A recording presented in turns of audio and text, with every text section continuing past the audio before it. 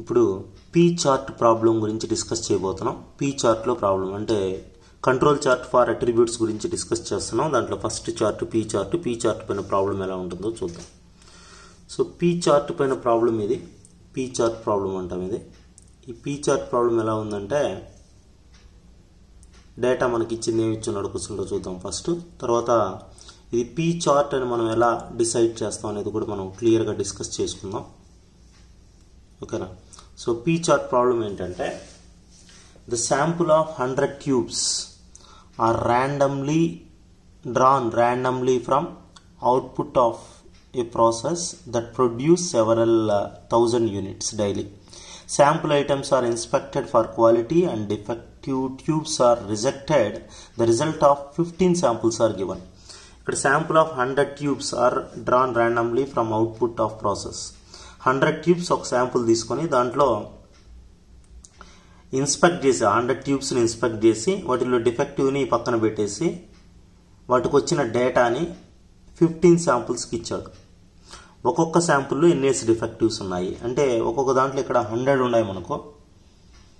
Okay, అలాంటివి ఎన్ని samples? 15. ఒక్కొక్క శాంపుల్లో 100 ఐటమ్స్ ఉంటాయి.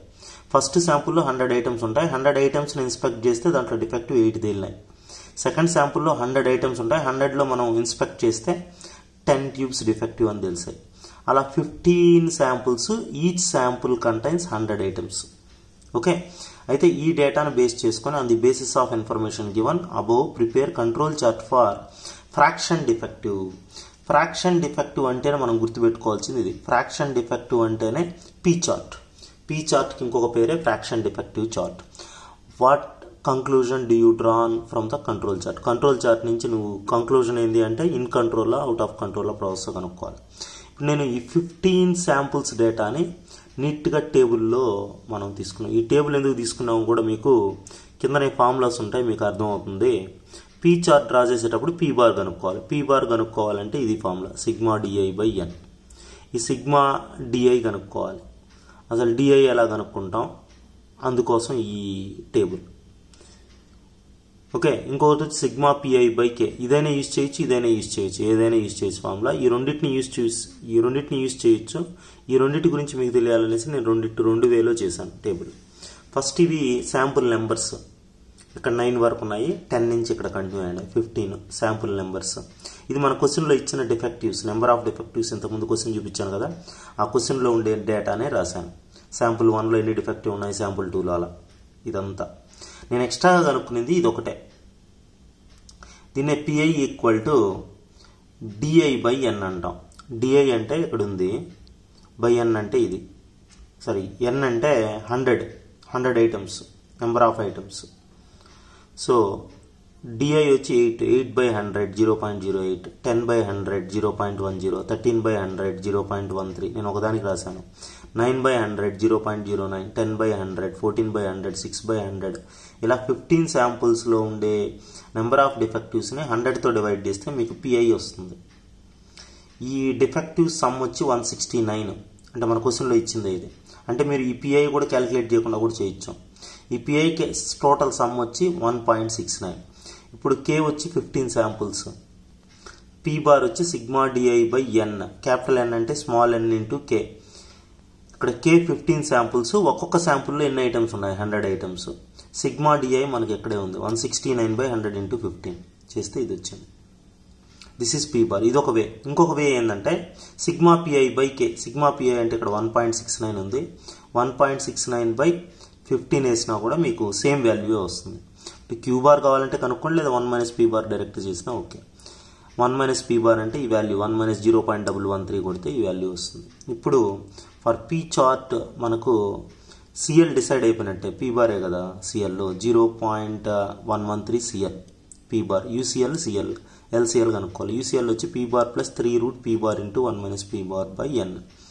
దీన్ని మనం ఆ వాల్యూ సబ్స్టిట్యూట్ చేస్తే చాలు. అదే 1 మైనస్ పీ బార్ని క్యూ బార్ అని రాశాను ఇక్కడ అంతే. పీ బార్ ఉంది కదా, 0.113 ప్లస్ 3√0.113 0.887 బై ఎన్ వేసామంటే మనకు 0.208 వస్తుంది. అలానే ఈ మైనస్ చేసామంటే 0.018 వస్తుంది. ఎన్ అంటే ఇక్కడ రాస్తున్నాం మనం, కే 15, ఎన్ 100 అన్నట్టు.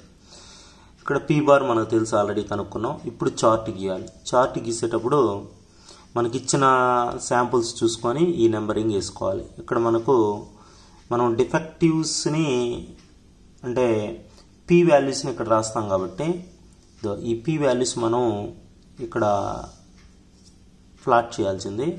ఇక్కడ వచ్చి శాంపుల్ నెంబర్స్, ఇది ఓకే, ఇది 15 శాంపుల్స్ ఉంటాయి, ఇది ఓకే, ప్రాబ్లంలా. ఈ పిఐ వాల్యూస్ చూస్తే పిఐ వాల్యూస్ 0.10 ఉంది, 0.06, 0.14 ఉంది, ఇంకా 14 కంటే 0.18 ఉంది.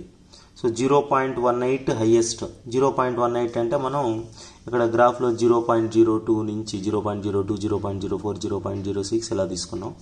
ఇక్కడ వస్తే 1, 2, 3, 4 తీసుకున్నాం. ఫస్ట్ శాంపుల్కి పీ వాల్యూ ఎంత? First శాంపుల్కి P value 0.08. So first శాంపుల్కి 0.08 దగ్గర మనం పెట్టాలి. ఫస్ట్ శాంపుల్ 0.08, ఓకేనా? 0.08 దగ్గర పెట్టాం. చూడండి, శాంపుల్ 1 నేరుగా 0.08 పక్కన పెట్టాం. నెక్స్ట్ శాంపుల్ 2కి డిఫెక్టివ్ చూసామంటే డి. శాంపుల్ 2కి ఎంత ఉంది? 0.10 ఉంది. సో శాంపుల్ 2కి 0.10 అంటే 2కి నేరుగా 2 ఉంది కదా, 2కి నేరుగా 0.10 ఇక్కడ ఉంది, ఓకేనా? నెక్స్ట్ శాంపుల్ 3కి ఎంత అంటే 0.13 పైన ఉంది వాల్యూ, నేను చూశాను. శాంపుల్ 3కి 0.13 అంటే 0.12కి 14కి మధ్యలో. నెక్స్ట్ శాంపుల్ 4కి 0.09. శాంపుల్ 4 0.09 అంటే 0.08 పైన. ఇలా మీరు ఫస్ట్ డాట్స్ పెట్టుకునేసేయండి అన్నిటికీ. ఆ డాట్స్ని అంతా జాయిన్ చేస్తే మీకు గ్రాఫ్ ఇలా వచ్చింది, ఓకేనా? అర్థమైంది ఎలా పెట్టాలో? ఇక్కడ ఉన్న వాల్యూస్ అన్నీ 0.08 కాబట్టి ఫస్ట్ ఇక్కడ పెట్టాం. తర్వాత 0.09 అంటే ఇక్కడ, 0.13 అంటే 12కి 14కి మధ్యలో పెట్టాలి. సో ఈజీగా ప్లాట్ చేయొచ్చు. The plotting points in the graph is very easy, nothing difficult. అలా ప్లాట్ చేసిన తర్వాత మీరు కంక్లూజన్ చెప్పాలి. కంక్లూజన్ ఏం చెప్తారు? యూసీఎల్కి ఎల్సీఎల్కి మధ్యలోనే అన్ని పాయింట్స్ వచ్చాయంటే,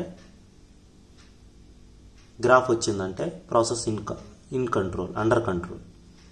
ఓకే, గ్రాఫ్ గీసే ముందు ఫస్ట్ ఇవి అయిన వెంటనే మీరు ఏం చేయాలంటే సిఎల్ డ్రా చేసేయాలి ఫస్ట్. అది మర్చిపోయాను చెప్పండి. సిఎల్ అంటే సిఎల్ 0.113. 0.11 అంటే 0.12 కింద ఒక స్ట్రైట్ లైన్ గీసేయాలి. యూసీఎల్ ఎంత ఉందంటే 0.208 అప్పర్ కంట్రోల్, 0.20 దగ్గర, 0.20 దగ్గర యూసీఎల్. లోయర్ కంట్రోల్ లైన్ 0.018 కాబట్టి 0.01 అంటే 0.02 కింద, ఇది ఎల్సీఎల్. ఇవి డ్రా చేసి తర్వాత ఫ్లాట్ చేయాలి, పాయింట్స్ ఫ్లాట్ చేయాలి. ఫస్ట్ లైన్స్ డ్రా చేశారు, ఫస్ట్ సిఎల్ డ్రా చేయాలి, తర్వాత యూసీఎల్, తర్వాత ఎల్సీఎల్ డ్రా చేసి మొత్తం గ్రాఫ్ గీస్తే ఆ గ్రాఫ్ యూసీఎల్కి ఎల్సీఎల్కి మధ్యలో ఉంటే మొత్తం graph process under control. యూసీఎల్ని cross చేసినా ఎల్సీఎల్ డౌన్ అయినా ప్రాసెస్ అవుట్ ఆఫ్ కంట్రోల్ అవుతుంది. ఇప్పుడు ప్రాసెస్ అండర్ కంట్రోల్. ఓకే.